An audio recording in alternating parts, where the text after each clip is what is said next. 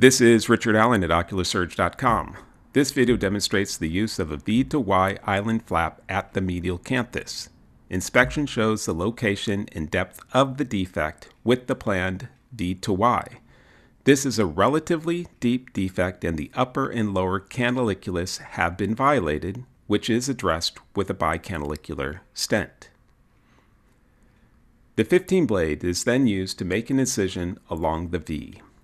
The angular artery and vein do run in this area, and it is good to be cognizant of their location and depth to avoid them.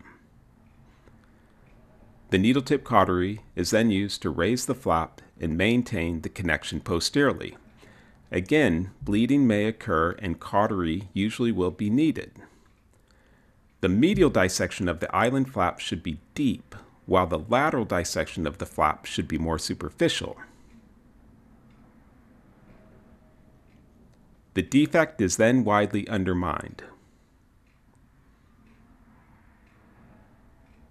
The mobilization of the flap is demonstrated. Closing the donor site usually aids in transposition of the flap. This is performed with deep interrupted 5-0 Vicryl suture. The medial canthal tendon is then engaged with a second suture to aid in the formation of a concave contour. The flap is positioned and sutured superficially with 5-0 fast-absorbing sutures.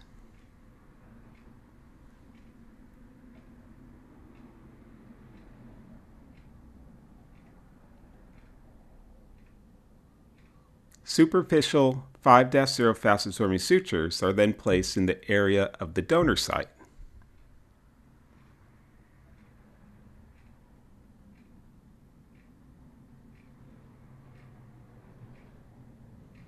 At the conclusion of the case, antibiotic ointment will be placed over the repair and a pressure patch will be placed for 1 day.